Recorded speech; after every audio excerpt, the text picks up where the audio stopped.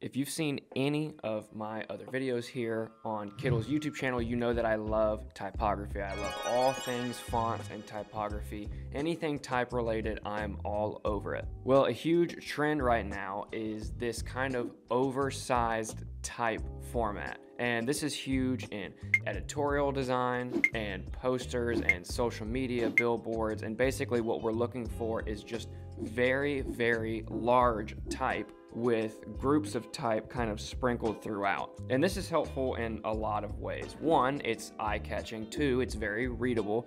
Three, it's interesting. And four, it's easy. I drafted this up and we got it printed by Printify. Shout out Printify. And this was super easy to make. I mean, this took less than 10 minutes. And so really the only two components involved in this style are type and color, which makes it the perfect case study for you as a designer to try out today. So let's look at this Kittl project of this book. Now there was, I don't know if I still have the layer in here, but there was a guide for this that Printify provided, and I kind of ignored some of the areas that they said not to print, which if you can see on the binding, it prints past the binding, which I don't care. I'm fine with that because I wanted the type to be actually centered on the front of the cover and then centered, like the whole composition to be centered on the back as well. So it does have some print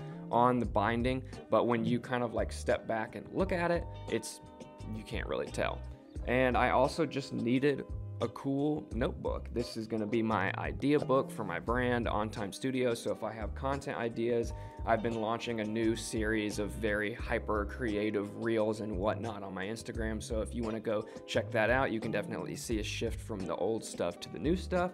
But as soon as I have an idea, I want to actually write it down physically. I don't want to take a voice memo or put a note in my phone. I like physically writing things down because it helps me think slower and the idea comes out more formulated, more well-rounded, and just makes more sense. And I like the tactile nature of writing, which, you know, before this, the last time I wrote was probably in middle school.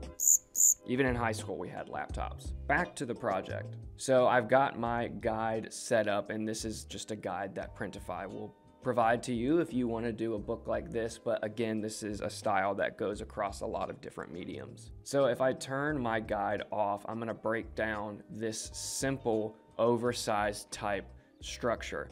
So it started as just the title right here, and you could do this as one text box. I just did it as two, and actually all of these are different text boxes, and that's the way that I would recommend doing it. If you were doing it broken up like this, it's kind of grid-like. I would just do it as different text boxes, because if you don't, then you're gonna have to, you know, adjust your line spacing and, you know, go in and hit the space bar a bunch of times to like knock it over to the position that you want. But the idea is essentially to kind of use the text boxes as like blocks and build a grid with white space or empty space in mind so that you can fill it with other things like icons or text. And so I've just got my title right here on the front of the book, a little bit of block text up here, a little bit of block text on the bottom, and these are actually centered. So if I group that and put center vertically, it's just actually centered vertically, that whole text box in 2 lines each. But I wanted the title to be really big, and this is also kind of a form of minimalism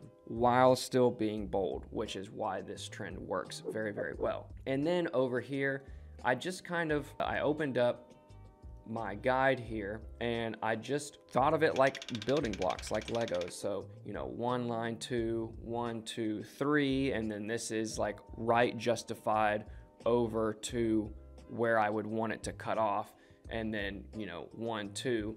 And so it's kind of this like cadence, like I'm kind of writing a narrative throughout my design.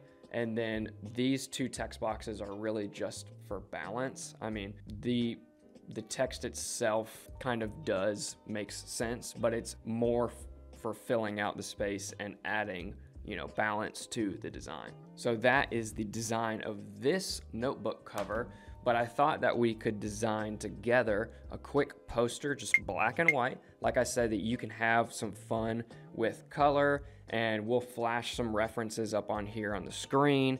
These are some things that I found on Pinterest, just some very, very good examples of oversized type. A lot of them you can see are in the editorial format, but let's go over to this. This is a little bit more of like a poster size format. And the secret weapon for making this really, really easy for yourself is to use grids. So if you've never used grids on Kittl, you can just use Command or Control if you're on a Windows computer. I think I haven't used a Windows computer in a very, very long time, but I'm on an Apple computer and I have my cute little Apple keyboard. So I'm gonna hit Command and then apostrophe to turn on and off my grids. Now, depending upon the size of your project, those grids, those boxes are gonna be a certain size. So what you can do is if they're too large or too small, you can come up to this menu right here, view, and then you're gonna say grid, and you can control the size of that. My project is quite large, so if I go down here, it actually gets pretty, small. So I'm going to put this up. You also have the option of using guides as well. You can go up to the ruler on the sides and the top and bottom, and if you drag over these guides, you can see it'll come down onto, I'm gonna turn my grid back on, it'll come down wherever you place it, just like that. And I'm actually going to size this out so it matches the grid there. So that's what you can do if you know you have like a margins on the edge that you don't want to go past, but you don't want to look at that super blasphemous grid the entire time. Boop.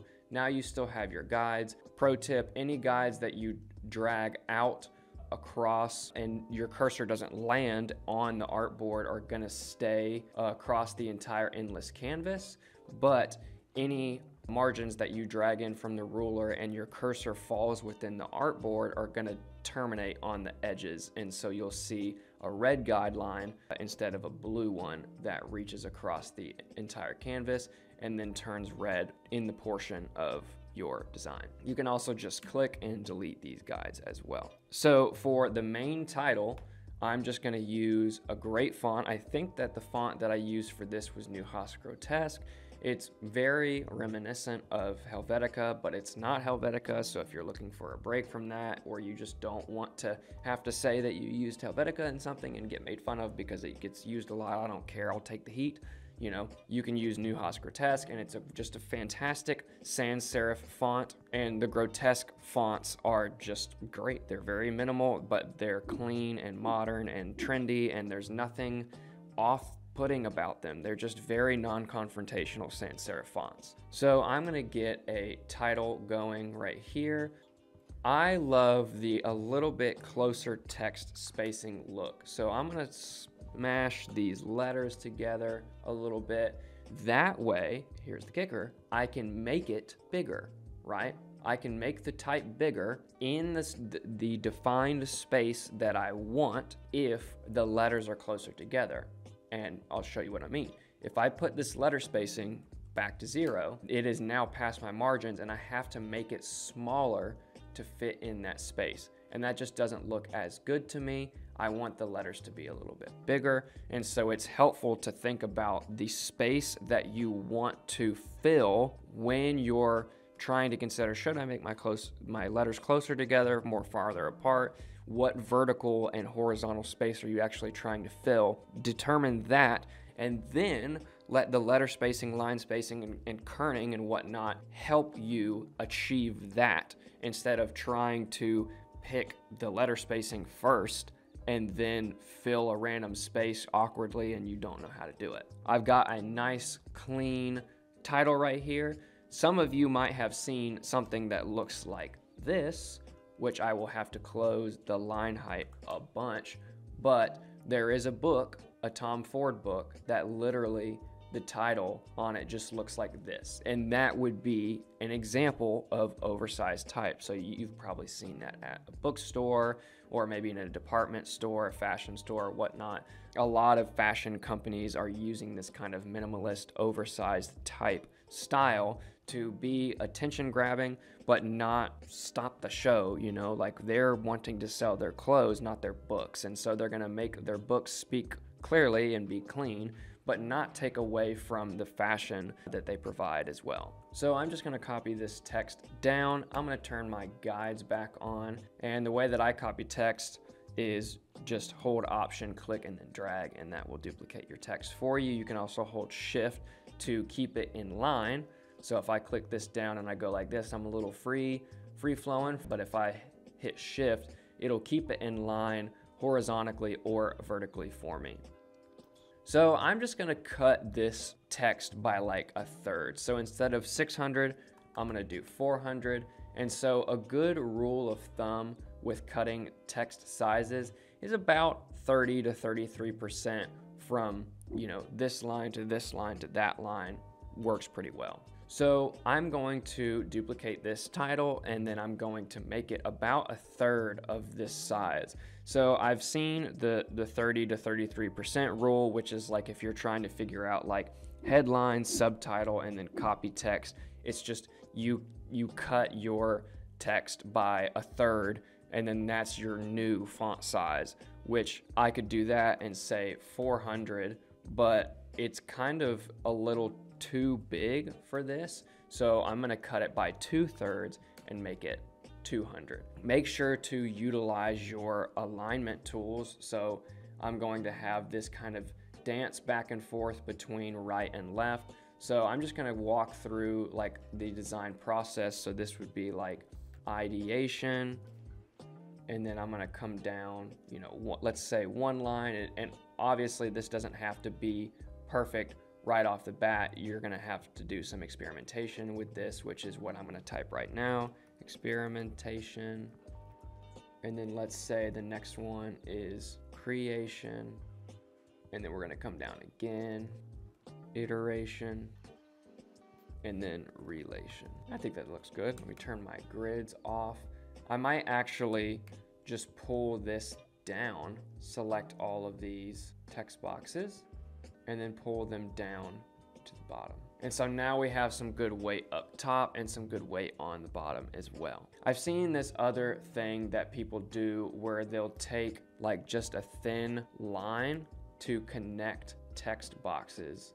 And so we could zoom in here, pull this guy over, say like, oh, that process leads to that. And then this is gonna cascade down to over here. And so what we're doing is we're just making this as creatively interesting as we can without ruining everything. Let me just copy this one. So that's starting to look pretty interesting. And so, yeah, this is definitely just an experimentation process. You could, let's say we just type this right here, put it in the middle, and then we're gonna cut this text by a third. I don't know what a third of 200 is. Let's just say like 140-ish. That's a little too big. Let's do 120, still a little big. And we're gonna put this type in the middle. So I'm just going to type in here, it all starts with an idea. Then we enter sandbox mode where the ideas start to take shape. After that, we mold our ideas into concepts and designs. Most times these will need changes, so we iterate. Then we share our work with others. And that was just like BS text. I want to make this quite a bit smaller. And then I'm going to use my guides here to fill 3 blocks right there. And that looks pretty balanced to me. Just random, like design, poster, text with oversized type, and then fill in the blanks where you need to make it balanced. That's really all it is. It's just type, color, and balance. That's all you need to know. Make sure to utilize your grids and your rulers to drag them over. I'm not a huge ruler person, but it was actually very, very helpful for this. And this is very, very well-rounded poster design. And I think that it's very balanced, and that's probably due to the fact that I used grids and guides. Go try this out for yourself. Even if you do not like this style, like if you saw this poster, you saw this kind of style, you wouldn't really buy something, I promise you that it is going to be very, very helpful in your design journey. Just understanding how different text boxes, different fonts, different type settings and formats relate to each other. Knowing how to fill certain space with type and make it balanced is a massive skill that's going to apply to every other design context. Make sure to like this video and leave a comment down below if you've seen this oversized type format before. And while you're here, if you've watched to the end of the video, you might as well subscribe to the Kittl channel. If you've not tried Kittl, you can try Kittl for free today using the link in the description of this video. And if you're already a Kittl free user and you want to upgrade to a pro plan, have a little bit more beefy features, have access to the good stuff, then we have a promo code in the description of this video to get a percentage off your new plan. Again, thank you so much for watching, and we'll see you in the next video.